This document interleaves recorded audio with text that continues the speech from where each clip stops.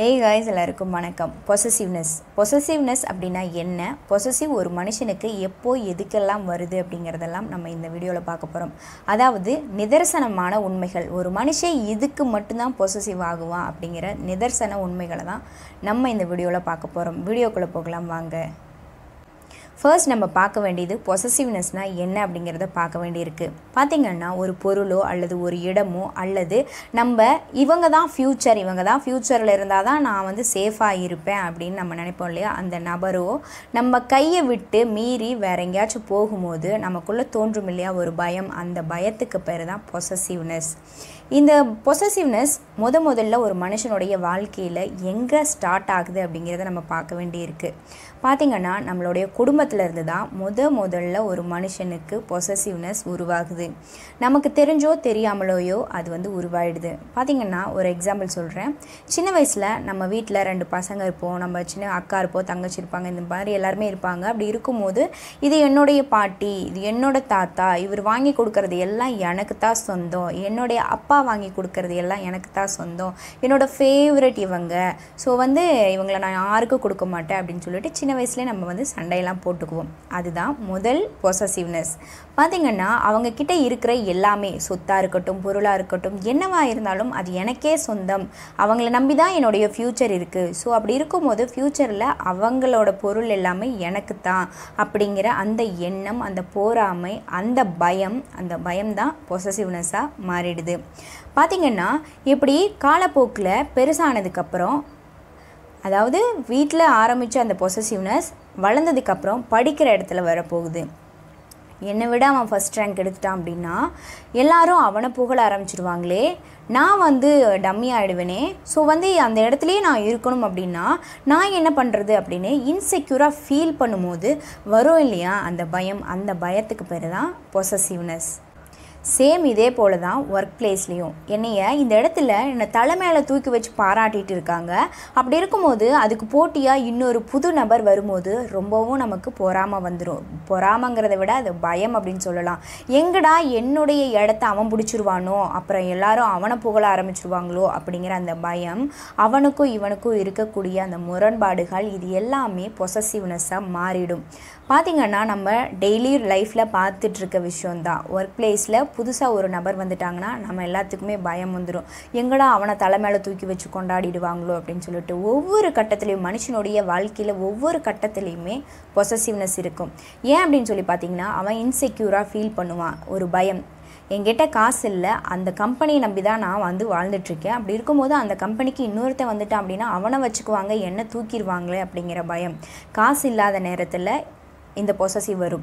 அடுத்ததாக பார்த்தீங்கன்னா ஒரு நபர், இந்த நபரை, அதாவது ரிலேஷன்ஷிப்பில் பார்த்தீங்க அப்படின்னா இந்த நபரை தான் நான் நம்பியிருக்கேன், இந்த பொண்ணை தான் நான் நம்பியிருக்கேன், இந்த பொண்ணை கல்யாணம் பண்ணால் தான் எனக்கு ஃப்யூச்சர் அப்படின்னு சொல்லியிருப்பாங்க. அது வந்து பார்த்திங்கன்னா என்னோடய உண்மையான அன்புக்கு நிறைய பேர் சொல்லிக்கிற விஷயம் அதுதான். உண்மையான அன்பு எங்கே இருக்குதோ அந்த இடத்துல possessive வரும் அப்படின்னு சொல்லுவாங்க. அதெல்லாம் எதுவுமே கிடையாது. அவங்கள நம்பி தான் நான் ஃப்யூச்சரில் இவ்வளோ பிளான் பண்ணி வச்சுருக்கேன், அப்படி இருக்கும்போது அவங்க இல்லாமல் போயிட்டாங்கன்னா நான் என்ன பண்ணுறது, எல்லாமே டம்மியாக போயிடுமே அப்படின்னு சொல்கிற அந்த பயம், அதுதான் possessive-ஆக மாறுது. பார்த்தீங்கன்னா அதே மாதிரி பொண்ணுங்களும், பசங்க இந்த மாதிரி அந்த பையன் செட்டிலான பையனாக இருக்கான், அந்த பையனை நான் மேரேஜ் பண்ணேன் அப்படின்னா தான் என்னோடய லைஃப் நல்லா இருக்கும். அப்படி இருக்கும்போது அந்த பையனை வேண்டான்னு சொல்லிட்டானா நான் என்ன பண்ணுவேன், ஐயோ இன்னொரு பொண்ணு வந்து அந்த பையன்கிட்ட பேசிகிட்டு இருக்காளே, அப்படி பேசிகிட்டு இருக்கும்போது அந்த பொண்ணு வந்து அந்த பையனை கூட்டிகிட்டு போயிட்டான்னா என் லைஃபுக்கு யார் பதில் சொல்லுவா? நானே ரொம்ப கஷ்டப்பட்டு வந்து ஒரு நல்ல ரொம்ப பணக்கார பையனை பிடிச்சி வச்சுருக்கேன், அப்படி இருக்கும்போது இந்த பொண்ணு போய் கூட்டிகிட்டு போயிட்டானா நான் என்ன பண்ணுறது அப்படின்னு இன்செக்யூராக ஃபீல் பண்ணுற அந்த நேரத்தில், ரொம்ப பயந்து போகிற அந்த நேரத்தில் உருவாகக்கூடியதான் possessiveness. எதுக்காக நீ அந்த பொண்ணை பார்க்குற, நீ ஏன் இப்படி பண்ணுற அப்படின்னு சொல்லி சண்டையெல்லாம் வரும் இல்லையா, அதுக்கு பேர் தான் possessiveness. ஸோ இதுலேருந்து என்ன தெரியுது அப்படின்னு சொல்லி பார்த்தீங்கன்னா, possessive அப்படிங்கிறது ஒரு மனுஷன் நல்ல ஒரு இடத்துல இருக்கான், ஒரு பிளேஸில் இருக்கான் அப்படிங்கும்போது அவனை நம்பியே நம்ம வாழ்ந்துட்டுருக்கோம். வாழும்போது வேறு யாராச்சும் கூட்டிகிட்டு போயிட்டாங்கன்னா நான் என்ன பண்ணுறது, அவங்ககிட்ட பொருள் இருக்குது, இடம் இருக்குது, நல்ல கேரக்டர் இருக்குது, நம்மளை வச்சு 3 வேளை சாப்பாடு போடுற அளவுக்கு எல்லாமே இருக்குது, அப்படி இருக்கும்போது வேறு ஒருத்தவங்க அவனை கூட்டிகிட்டு போயிட்டாங்க அப்படின்னா நான் என்ன பண்ணுறது அப்படிங்கிற அந்த பயத்துக்கு பேர் தான் possessiveness. ஆனால் நம்ம எல்லோரும் என்ன சொல்லிக்கிறோம், என்னுடைய அப்பா எனக்கே சொந்தம் அப்படின்னு என்னுடைய மகன் நினைக்கிறான், என் மகள் நினைக்கிறா.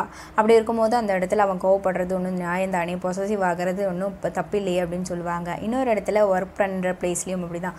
அவனோட திறமையை காட்டுறான், இவன் இவனோட திறமையை காட்டிட்டானா என்ன பண்ணுறது அப்படிங்கிற இடத்துல முரண்பாடுகள் எல்லாம் வந்துட்டு போகும். ஸோ அந்த இடத்துலையும் பொசசிவ்னஸ் நடந்துட்டு தான் இருக்கும். அதே மாதிரி தான் ரிலேஷன்ஷிப்லேயும் அந்த பையன் என் மேலே பாசமாக இருக்கான், இந்த பொண்ணு என் மேலே பாசமாக இருக்கா, அதனால் கோவப்படுறா அப்படின்னு எல்லாம் சொல்லுவாங்க. அதெல்லாம் உண்மையே கிடையாது. அந்த பையன்கிட்ட தாங்கிட்ட இல்லாத ஏதோ ஒன்று அந்த பையன்கிட்ட இருக்குது. ஸோ அதுவும் நமக்கு சேர்ந்து கிடைக்கணும் அப்படிங்கிற காரணத்துக்காக அந்த பொண்ணு அந்த பையன் மேலே ரொம்ப பாசமாக இருப்பா. ரொம்பவும் என்ன வேணால் அந்த பையனுக்காக இழக்கலாம், என்ன வேணால் அந்த பொண்ணுக்காக இழக்கலாம் அப்படின்னு நினைப்பாங்க. அப்படி இருக்கிற டைமில் வேறு யாராச்சும் தட்டி தூக்கிட்டு போயிட்டாங்கன்னா நம்மளுடைய லைஃப் கேள்விக்குறியாயிடுமே அப்படிங்கிற காரணத்துக்காக தான் பொசசிவ் ஆவாங்க. இதுதான் ரிலேஷன்ஷிப்பை பொறுத்த வரைக்கும். அதே மாதிரி தான் ஃபேமிலிலையும் தன்னோட பையன் எதுக்காக நம்ம மேலே பாசமாக இருக்கா, தன்னோட பொண்ணு எதுக்காக பாசமாக இருக்கான்னா ரீசன் இருக்குது. ஏன் அப்படின்னா ஃப்யூச்சரில் என்னுடைய தேவைகள் எல்லாமே உங்ககிட்ட தான் இருக்குது. அப்படி இருக்கும்போது நீங்கள் வேறவங்க, அதாவது பையன் மேலே திடீர்னு பாசம் வந்துச்சுனாவோ பொண்ணு மேலே திடீர்னு பாசம் போயிட்டீங்கனாவோ என்னுடைய ஆட்டம் திண்டாட்டமாக போயிடுமே அப்படிங்கிற காரணத்துக்காக தான் எல்லாருமே உங்ககிட்ட பாசமாக இருக்க மாதிரி நடிப்பாங்களோ ஒழிய மற்றபடி எதுவுமே கிடையாது. சும்மா ரோட்டில் போகிறவன், ரொம்ப ஏழையாக இருக்கவன், கஷ்டத்தில் இருக்கவன், அவங்ககிட்ட போய் யாரும் சண்டை போட்டுக்க மாட்டாங்க. எனக்கு தான் இவர் சொந்தம், எனக்கு தான் இவர் சொந்தம் அப்படின்லாம் சண்டை போட்டுக்க மாட்டாங்க. ஏன் அப்படின்னா அவர்கிட்ட ஒன்றுமே இருக்காது. ஒன்றுமே இருக்காத இடத்துல யாருமே எனக்கு அவர் மேலே பொறாமையாக இருக்குது, எனக்கு பயமாக இருக்குது, அவர் என்னை விட்டுட்டு போயிடுவாரோ அப்படின்னெல்லாம் பொசிட்டிவெல்லாம் ஆக மாட்டாங்க. ஆனால் இது எல்லாமும் இந்த மாதிரி நடுத்தர குடும்பத்தில் இருக்கவங்களுக்கும் ரொம்ப ராயல் ஃபேமிலியாக இருக்கிறவங்களுக்கும் மட்டும்தான் நடக்கும். ஏன் அப்படின்னு சொல்லி பார்த்தீங்கன்னா அவங்கக்கிட்ட எல்லாமே இருக்கும். அவங்கக்கிட்ட எல்லாமே இருக்குது. ஸோ நான் அவங்கள தேடி போகிறேன், அவங்க வேறு யார்கிட்டையாச்சும் போயிட்டாங்கன்னா எனக்கு லாஸ் ஆகிடுமே, நான் போட்டு வச்ச கனவுகள் எல்லாம் இடிஞ்சு போயிடுமே அப்படிங்கிற காரணத்துக்காக மட்டும்தான் பொசசிவ் வரும். ஸோ தென் வீடியோ பிடிச்சிருந்தது, புரிஞ்சிருந்தது அப்படின்னா லைக் பண்ணுங்கள், ஷேர் பண்ணுங்கள், சப்ஸ்கிரைப் பண்ணுங்கள்.